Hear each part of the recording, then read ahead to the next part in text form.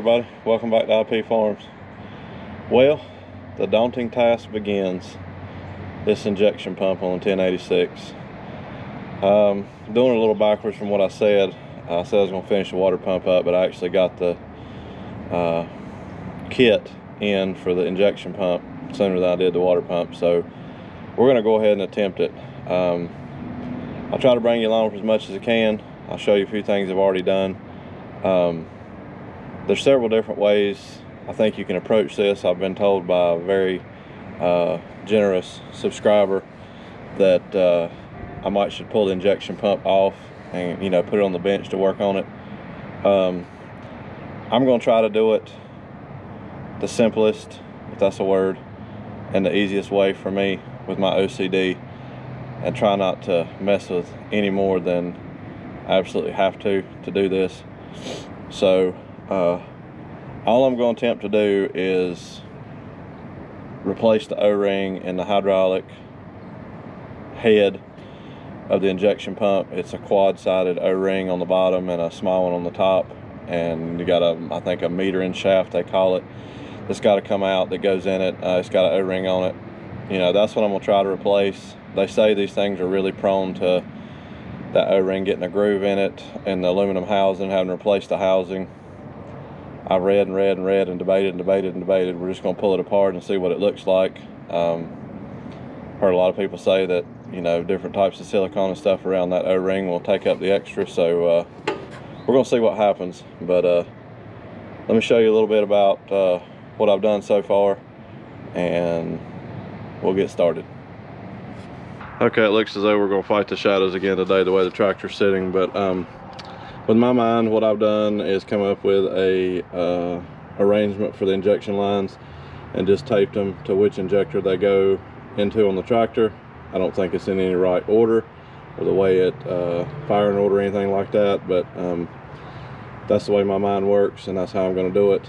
I think I have to kind of bend these up out of the way to get that head out of there, so I didn't want to take a chance. I don't know, it might be 3 or 4 or 5 days before I get back to it, so I didn't want to take a chance on messing anything up. So what I did was, out of the sun here, I just took the manual, and basically right here, just with the injection pump, I just drew a little diagram here. I just numbered them clockwise. I'm not sure if that's the way it turns or not, or the way it fires, but that's just how I can remember what it is. I've labeled each injection line and each port here, so I'll know when I go back in with it that this is how it needs to be. So I've done that.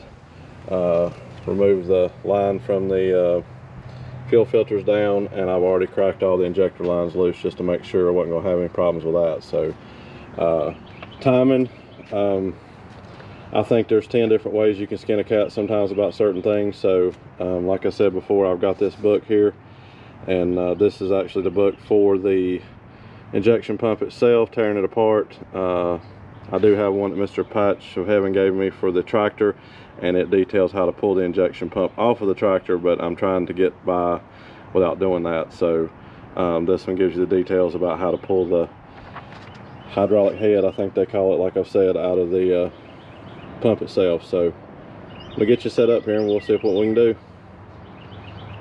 Okay, here we go. We'll get started. Got to remove this tie wire here on the for the inspection plate. The kit comes with new tie wires. There's another one inside here. We got to take this plate off the side of the pump, and that's where this meter-in rod is that we've got to get out before we can take the head off. So got that off. See if I can get these broke loose.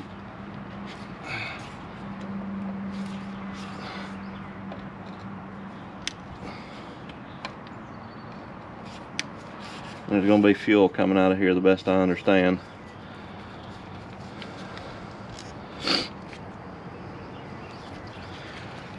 Just want to tell everybody up front, I'm sure some of you are screaming in the background saying, oh my gosh, what is he doing? It's trial by fire with me. Don't claim to know exactly what I'm doing. Everybody swears if you got a book you can do this, so I'm going to go right by the book and see what happens. If it goes array, it goes array. Okay. Got some oil in it in the cover. See the cover there I pulled off. Won't hurt those screws to set in that for right now. Okay, I see the tie wire. There's a control shaft that goes on this metering rod.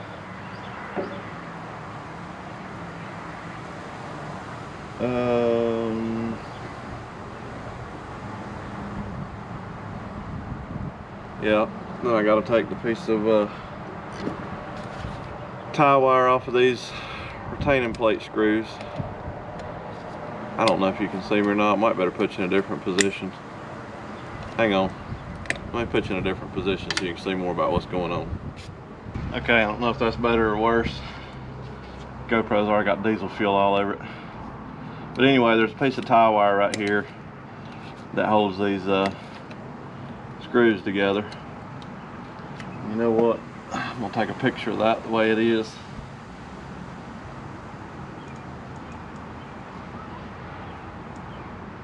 I'll just go ahead and say ahead of time, this one's probably gonna get long-winded here. I had a couple people said they were interested in seeing it, so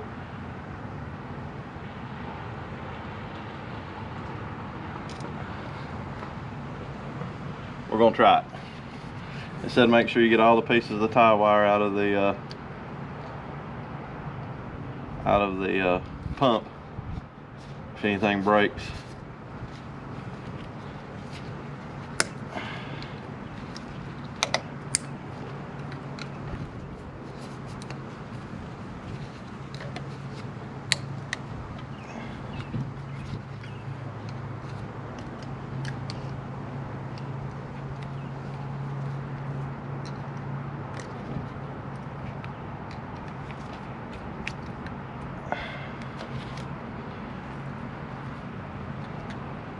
I don't have a good pair of end snips.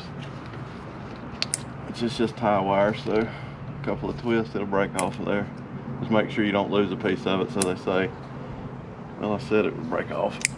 Lord have mercy. My arm's probably all in the shot. Struggles are real, folks. Struggles are real.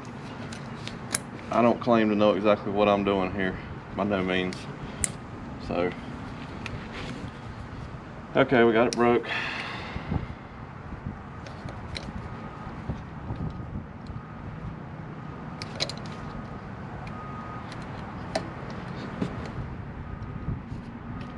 Okay, tie wire's out. The whole piece of the tie wire, nothing broke off. Okay. Now, I'm reading the manual here behind you.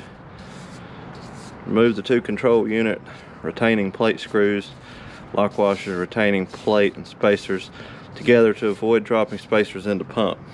Okay, that's exactly what I needed to hear.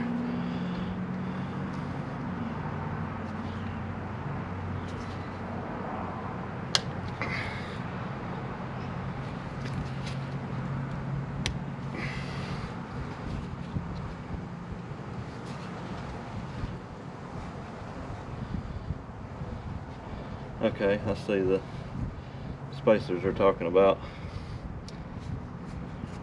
It's like 2 machine head screws, if you will, with 2 lock washers behind the head, and then I'll show you in a second if I don't drop them, 2 spacers behind that. So, okay, if you can see that, got the screw, the plate, there's a lock washer behind the screw head, the plate, and then 2 spacers there. We'll run this in the shop. Okay, now got that. Now it says disengaging the control rod, which is here. This is the control rod for the metering rod. It says pry the control unit flange partially out from the pump housing so that the screwdriver can be placed behind the control unit flange. Carefully remove the unit with 2 screwdrivers and remove O-ring from control unit assembly.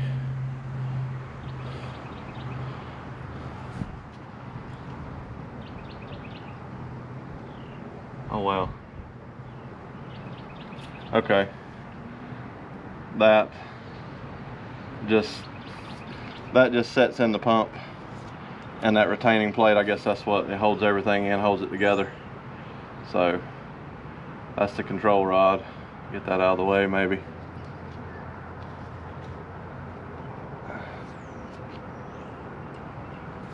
Let's see, it says 2 screwdrivers to pry it back with the O-ring, removing the control unit assembly.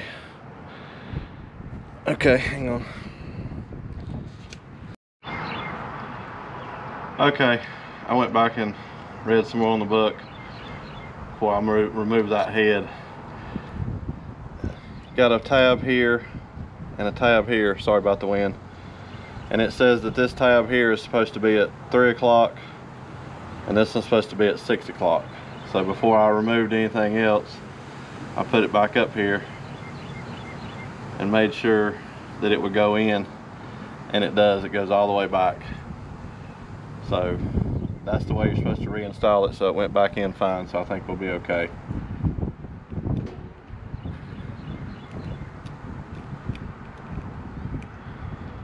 It's just got a little rubber O-ring on the shaft itself there, which the kit's got that in it. See, O-ring here, quad ring, whatever you want to call it. Okay, let's move on to the next step. Okay, everybody, I believe we'll wrap this one up for today. I was able to get the injection lines loose. Got those marked up, showed you that, how I did it and with my OCD. We got the side cover off, we got the control rod off, we got the control rod plunger off, which is basically the governor control, and the tab that holds that, here it is. I think I showed it in video. Got some spacers on it, 2 machine screws. There is a tolerance on that when we put it back for the control rod itself to hold that plunger in there with the O-ring, I think. But anyway, we're gonna wrap this one up. Like I said, I don't feel comfortable as late as it is in the day pulling the head out. That plunger, I'll go over that a little bit more when we put it back in. As far as the specifications of what they're saying, I think I mentioned it earlier, but I did it 3 or 4 times the way it should be. I've got everything marked up, so it should be just remove the head, replace the quad side O-ring, check the housing, hopefully it's not all pitted up, drop it back in, put the plunger back in, new O-ring there, new side cover gasket, and hopefully that'll at least slow the leak down. I'm hoping it'll solve it, but you know, these things are prone to the housings to eat up around where that quad ring is, and some people say they can replace the quad ring and it'd be fine, and some people say that they're pitted, you know, and you got to replace the housing. So you know, I do everything on the cheap, so we're gonna see what happens, but you know, tomorrow's another day. Thank you all for everything you do. Hopefully these videos will be interesting. I've got to get this unit back together. The bottom land in the donkey pasture and all, and the front field is growing back up. Got to get the bush hogging in between everything else I got going on. The stuff going on in the bottom land, you've seen that video hopefully. But anyway, I'm getting long-winded again, so just hang in there. We're gonna get back down the fields and do some work, but you know, it's all part of it. Maintenance, repairs, everything is something I've been putting off, so we'll see how it turns out. But please consider subscribing if you hadn't already. You know, hit the thumbs up button if you like what you see. Thumbs down, I understand it's not for everybody. Share the video, get it out there. It might be somebody else that's attempting to think about tackling this on injection pump. If it goes well for me, then you'll have a tutorial on it. If it goes haywire, then you know what not to do. So just want to say again, thank you to everybody, and let me know on this one if you would rather just kind of do like we did with the water pump and, you know, film a little bit and come back and talk about it, or if you guys want to see, you know, hands-on like I was doing today. It makes the video a lot longer, so up in there about that. But you guys let me know, and we'll do it whichever way we need to on finishing tearing it down and putting it back. So till next time, thank you.